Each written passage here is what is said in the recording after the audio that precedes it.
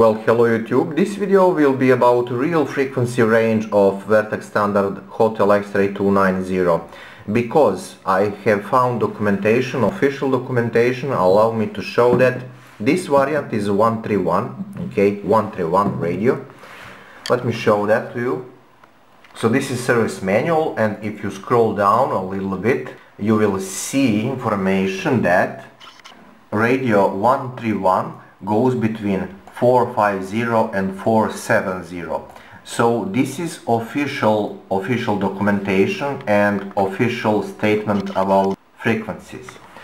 So the thing when we talk about reality is, and let me start this radio, probably there will be no interference.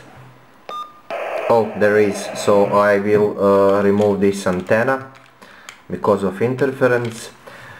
So when we get into programming mode with high, low and lamp, when we get there and we will go to channel number 1, we will see that lowest receiving frequency that I'm being able to type here is 433600. So this is the lowest physically possible receiving frequency. I think that depends on temperature or something like that, because there are small oscillation here also. So maybe it will work with 4335 or 4338, but this is at the moment case with me. Definitely I'm sure that 4336 is a frequency where radio will not complain right now. So this is a receiving frequency. When we talk about lowest transmitting frequency, it is a little bit higher. It is 434800. 434800. So these are the lowest possible frequencies you can type into radio without complaining. If radio will complain, it will say UL on screen. That means that either your receiving or transmitting frequency are not good.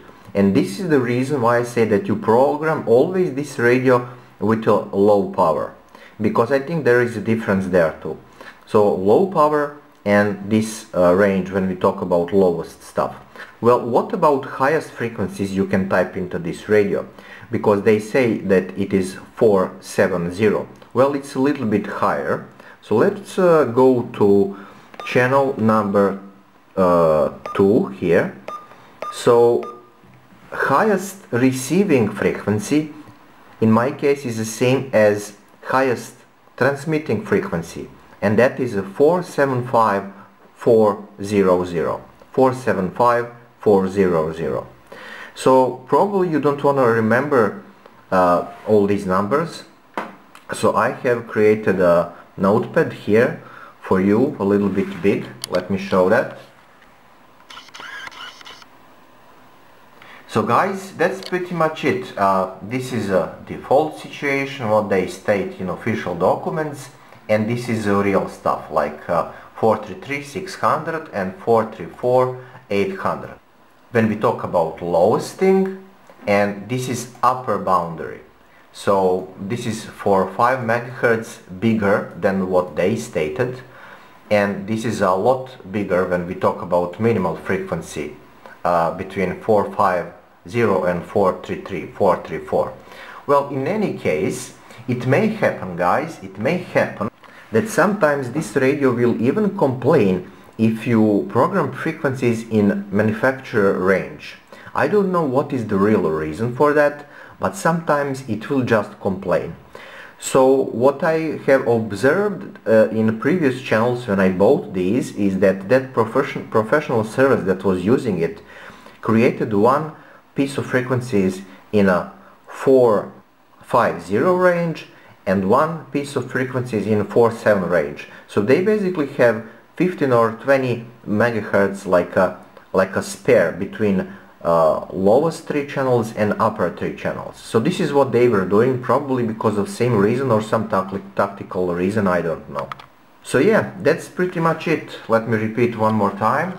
These are the real RX and real TX frequencies I can type in my radio.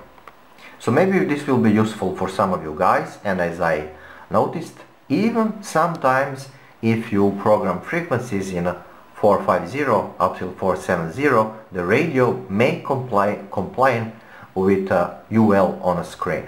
Well, at least you know what is happening then. Just find some frequency where radio will not complain, because, well, officially you have 20 megahertz, but unofficially you have, I don't know, let's say a little bit more. Okay, with that I'm gonna conclude this video. Thank you for watching, for support and subscription, and subscribe if you didn't. It will help this channel to grow a little bit. Or little bit, sorry. I just woke up, so I don't know what I'm saying basically. Anyway, subscribe if you didn't. Thank you for watching, and see you next one. Ciao, ciao.